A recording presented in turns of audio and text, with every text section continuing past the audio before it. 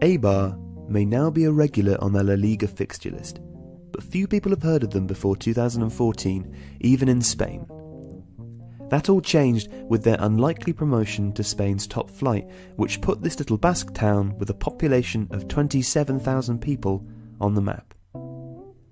The club was founded in 1940, but largely went unnoticed through its first 60 years of existence, as Eibar yo-yoed up and down the lower divisions, spending 18 seasons in the regional leagues, 23 in the third tier and 19 in the second tier. By the turn of the century, they'd become a second division regular, but even that was an overachievement for a club of a similar size to Fleetwood Town or Elgin City. As former president Alex Aranzabal put it, Eibar's logical place is in the third division. In the 2004-2005 season, they came close to promotion to the top level of Spanish football, but fell short on the final day.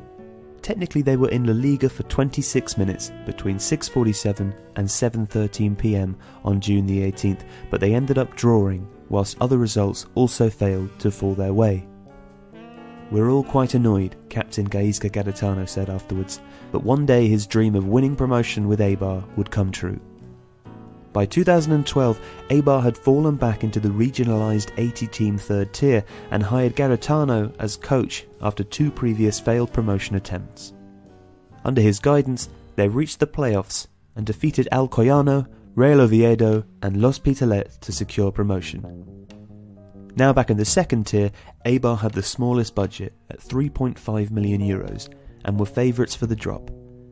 After a tough start of just 2 wins from their first 9 matches, Eibar's form picked up thanks to their league-leading defence and they inched towards the promotion places.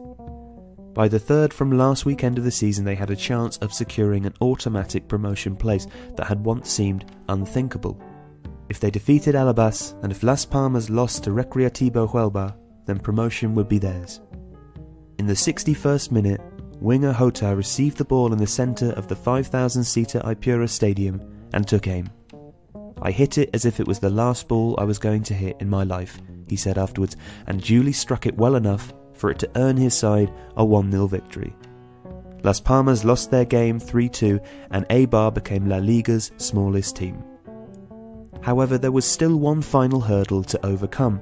As Spanish law requires every team in professional football to have a social capital which equates to 25% of the average expenses of all other teams in the second division, minus the 2 clubs with the largest expenditures and the 2 with the smallest. Due to this red tape, Eibar had to increase their capital value from €420,000 to the new target of €2.1 million, even though they were one of Spain's few debt-free clubs. One successful crowdfunding campaign later and they had smashed the target, with people from more than 50 different countries purchasing the €50 shares to help out this team in need. That meant Eibar was now part owned by fans from across the globe, from Spain to Australia and Oman to China. It also meant that they could claim their rightful place in La Liga. Eibar started well and sat as high as 8th by the 2014-15 season's midway point, but a disastrous second half of the campaign of 2 wins, 2 draws and 15 defeats saw them finish 18th. That should have meant relegation, but 13th placed Elche had overreached in building a squad they couldn't afford and were demoted as they owed money to their players and to the taxman, allowing financially prudent Eibar another chance in La Liga. Led by the talented but sensible sporting director Fran Garagaza and new coach José Luis Mendilibar, Eibar had an excellent second season in La Liga, finishing 14th. They've started the 2016-17 campaign even better and at times have even challenged for a Europa League spot, meaning the giants of the continent could soon be paying this little valley town a visit. Even if European football isn't achieved, the fact that Messi, Ronaldo and Griezmann visit once per season is still incredible.